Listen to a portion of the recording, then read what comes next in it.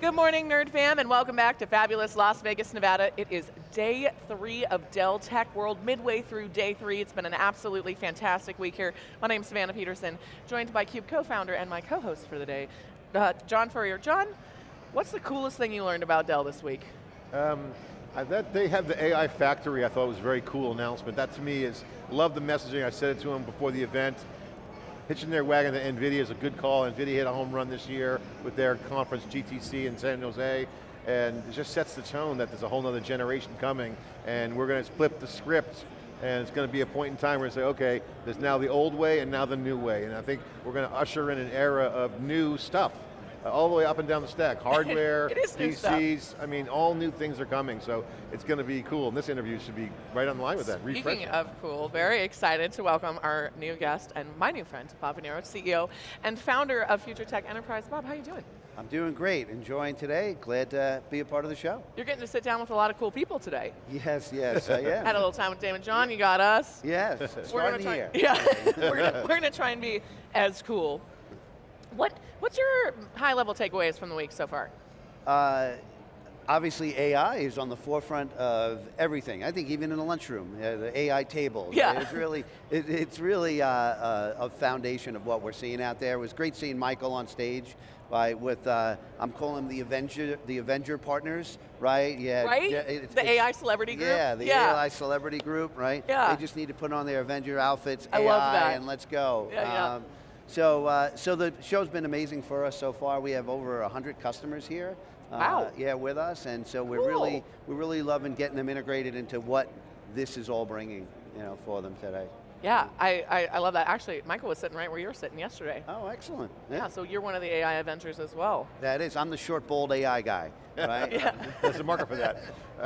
Before we get into the conversation, set the context. Falling off the rails. Set the context for what you guys do. What's your company do? What's the main mission? So literally, I mean, we are, I don't want to call us a traditional solution provider, we're the untraditional solution provider. We've really looked at how do we do things different than most other companies out there. We're actually one of Dell's first partners in 2008 when Dell decided to go into the channel.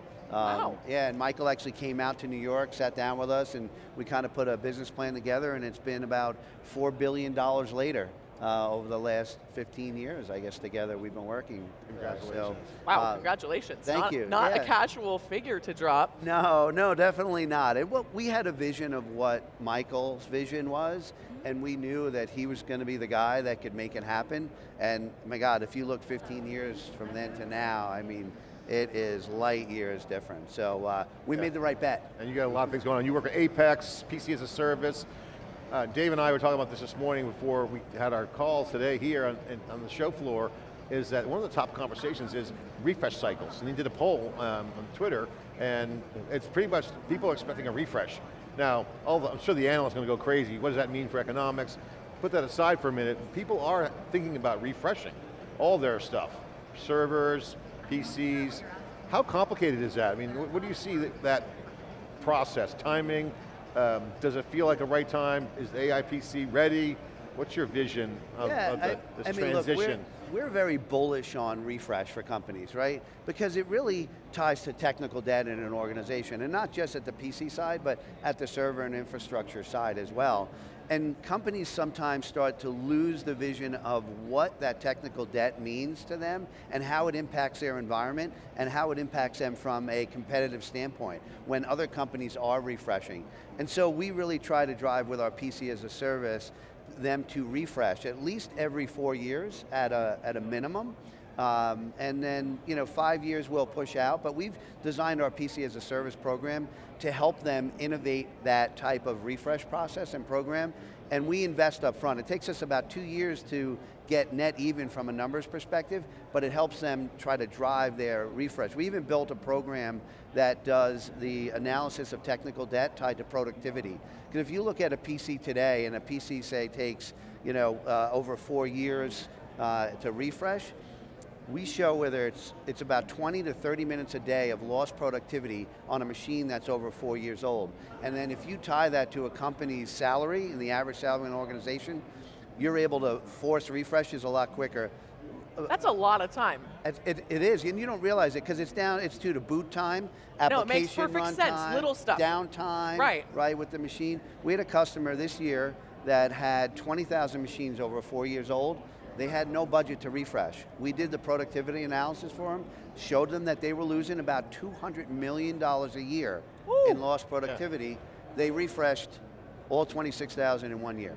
So I mean, I actually, comes up a lot. I asked this CISO for a big bank, I won't say the name, in New York. They got tons of high-end client. I said, what's your biggest problem? You know, typical. He said, actually my biggest problem is boot up time for my PCs. I go, what? I go, what do you mean? I go, how can that be a problem? Just get new PCs. No, it's not just the PCs. I have all these agents loaded from a cybersecurity standpoint that they're going through all this boot up. Yep. All these agents are sitting on the machines, so they're getting killed on productivity. Wow. So if you're not on the right side of that, as cyber resilience, ransomware threats, so security is driving a lot of action. What's your take on that? You see that problem too? That's a really interesting point. It's an overhead challenge, right, on the systems. Yeah. And that's why you see the systems, like, 5 years ago, you get away with 4 gigs of RAM.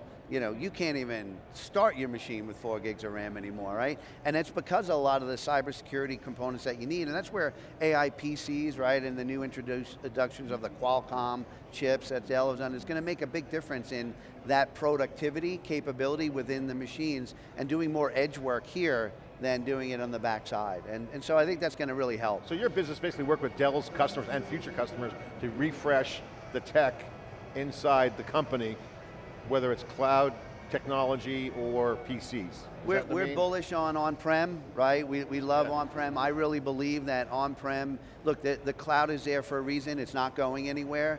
You just need to be smart about what you put up there. I think on-prem is important. There will be a big event that happens.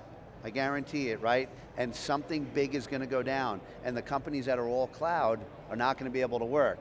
Where Dell supports the hybrid cloud environment, right, to push certain workloads up there and other stuff on-prem, I think it's going to be key to customers. You mean critical failure in the cloud, something could happen? Yeah, you need to do, we want customers to do an analysis of the applications they can put in the cloud with the lowest risk. What does it cost you per minute if that application's down? And if it's $1 million a minute, keep it on-prem. Yeah. If it's $10 a minute, cloud. Well, that's why AI is a great win for on-prem, because workloads are scoped and data's on site, so those constraints now can be quantified and valued, so you can actually point to that. I want to ask you specifically on that point, this is another debate in the industry, and with respect to cloud, you're right, it's there for a reason, use cases, it's good. It's going to be hybrid, cloud operations. For everything. What's the, is there repatriation actually happening from cloud to on-prem, or is on-prem net new use case? I think it's a combination of both how would you scope that? Yeah, you're definitely seeing it. A lot of folks thought cloud was cheaper, right? And they very quickly realized when they started doing a lot of egress, right, with the data back and forth, that cloud was not necessarily less expensive. Right, and there were security risk and attributes that are due to that as well. You've seen leakages and certain things. It's a big thing. It is, absolutely. And so you have customers that are pulling it back in. It's difficult to do and it's costly to do once you've left that on-prem journey, but we're seeing a lot of, like I said, moving back out, but also net new, because AI is very important to be on-prem, right? If you've got important data that you don't want out there in the public chat GPTs it's all about and things privacy. you need to be doing your own on-prem version where the data is there from an AI perspective, and you're going to be able to access that data a lot quicker and a lot more securely anyway. So we're definitely seeing a lot more on-prem. What would be your advice, actually 2 questions, what's your advice on readiness? And how should companies be ready? What's the best practice for AI readiness? Yeah, so it's a better buzzword these days. Yeah, Are you ready? Yeah.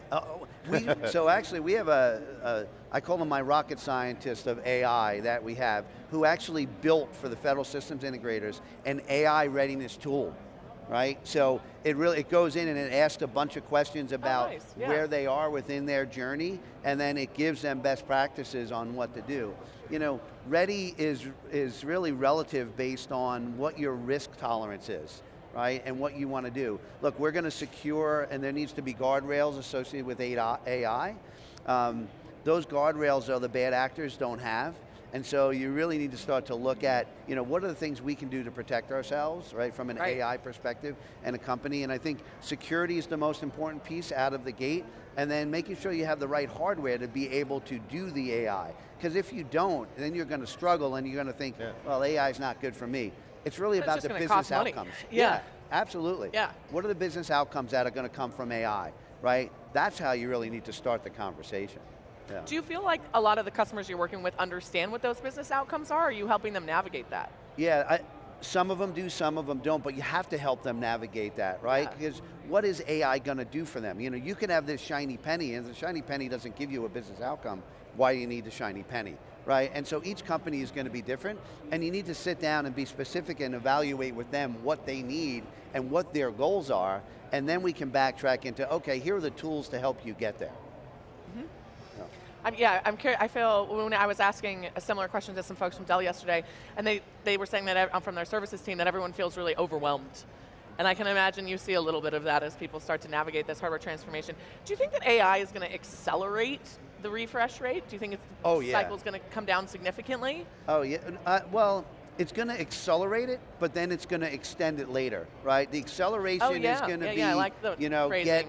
Get all of the stuff out, get everything AI enabled, but now you're going to have longer life cycles of those products, right, that are going to go beyond 3, 4, and 5 years because of the new chipsets, right, and AI capabilities that are going to be in there. So I think you're going to see an initial ingestion of all new stuff, and then I think 5-year refreshes is going to be the standard, right? Unless Jensen and team pop something new out, right, that's going to enable and empower the new level of, hologram level, PCs out there. I mean, Microsoft used to do that all the time with Windows. The next release just eats up more processing power. Intel's got a new chip. Dell's got new PCs. Same thing's going on here. I'm sure there will be without a doubt. More action coming that needs more compute. Look, it keeps us all employed. Right? Keep it going. This is good. I know, keep it rolling. We love it. Well, we had Dell announce their AI laptops. Do you have customers craving more AI edge devices? They're definitely looking at it. I don't want to see craving yet, right? Because they're not sure of the risk, right, that's there. And that's something that you have to do, because you also need guardrails around your employees and what they're going to use that for, right? And so you need to have the proper use cases in place. I don't think out of the gate you're going to see every employee is going to get, right, an AI-empowered PC. What you want to look at is, hey, can I give you an AI-powered PC that I can turn that piece off until such time as I'm comfortable that you understand what your requirements are as an employee to be able to use that technology at the edge. And I think that's important, right? And that's going to happen, in a lot of areas. I think that's interesting. Yeah, I'm curious to see what happens after this announcement, and if the market's there, where Dell's intersecting in terms of that need to buy and how those are going to sell. We'll have to find out at the next. Oh, they're going to sell, right? You're going to have the people are going to want to have them, to say they have them, for sure. Of course. I totally agree with you there, 100%. Yeah. I'm curious what they're going to use them for. Yeah, well that's the thing, you got to identify what is my business outcome, Yeah. right? And then if I use this PC to do it at the edge, is it going to accomplish that goal better, faster, stronger? And again, it's going to make a difference on employee size, employee count, right? And we have to change our thoughts. AI is a game changer, it really is. All right, taking off your professional hat. Yeah. What excites you the most about where we're at technologically, personally? So I'm a wearables freak, right? The Aura Ring and the amount of data that I'm able to capture about myself, it's a little depressing when I see the results, but at least the sleep app is terrible for me. Yeah, I'm like, oh really? I should be dead next week. What's going on, right? But it stopped me from drinking wine. I drank wine before bed and I was always good, and now I'm like, I look at my results and I'm like, oh, that's not good. I got to make some adjustments here. But that excites me, and a lot of the stuff that is like Minority Report, Iron Man, right, type stuff that's happening, right, from an internet stuff with Apple Vision Pro and some of these other products. I mean, it's just light years ahead of where it was. So I'm really excited to see this. The next 10 years is going to be exponentially crazy, what we see from a technology perspective. Yeah, awesome. I agree. I can't wait. Yeah, it is. We're at a really exciting user time. Experience is going to be completely changed. All right, on that note, last question for you. Yeah. Next time we have your fabulous self on this stage, Yes. what do you hope to be able to say then that we can't yet say now? Oh, interesting. So selfishly, we're tracking to be $1 billion company, right? And that's something that we're extremely excited for. I started the company 27 years ago in my basement. Year one was $10,000, right? Yeah. And so, we're really on track to do it. And no outside investment, no partnership. Good for you. Yeah, organic growth, organic, increasing. So that's one of the things that I hope, and I guess that's one of the big things, That counts. It counts. Being a billion-dollar company. Being an entrepreneur successful without outside funding is the Bootstrapped top, to in $1 my billion. opinion, the top of the That's entrepreneurial amazing. pyramid. Yeah. That is the hardest thing to do. It is. Congratulations. It is. Thank you. I speak to it a lot. I had a company come to me and say, hey, we're going to raise funds to them. I'm like, why? Well, it's risky what we're doing. I'm like, I wouldn't give you a penny if you made that statement to me, right? We'd like to waste somebody else's money. I'm like, what equity do you have in? Oh, it's all sweat equity. I'm like, so none. It's like, Don't. interesting stuff. Yeah, you could lose your company too if you bring investors in. Oh yeah, you lose fired. control. You can't do the things that you do. Look, we're going to transition. I have 3 boys. They're all slotted to be in the company. One's the CFO, one's going to be the CEO, and then one's going to be the CIO eventually. 3 boys ready to go. You got a great legacy. We'll have to bring you back to theCUBE to do a masterclass on entrepreneurship. I know. On self-funded. Glad We will follow up, put a pin in that. We'll come back to that. What are your sons' names? You can say hi to them right now. That's all right. So Joseph, who's here at the show, Robert, after the dad, Italians, we do that, we name that way, and Nicholas, my 3 boys. Who's the CFO? The CFO is Robert. So Robert, make sure that check doesn't bounce. Let's go. Yeah. He knows. Bob, it's been absolutely fantastic having you on the show. Thank you for making the time Thank you. today. Appreciate John, being always a part of pleasure it. with you. And thank all of you for tuning in to our 3 days of live coverage here in Las Vegas, Nevada at Dell Tech World. My name's Savannah Peterson. You're watching theCUBE, the leading source for enterprise tech news.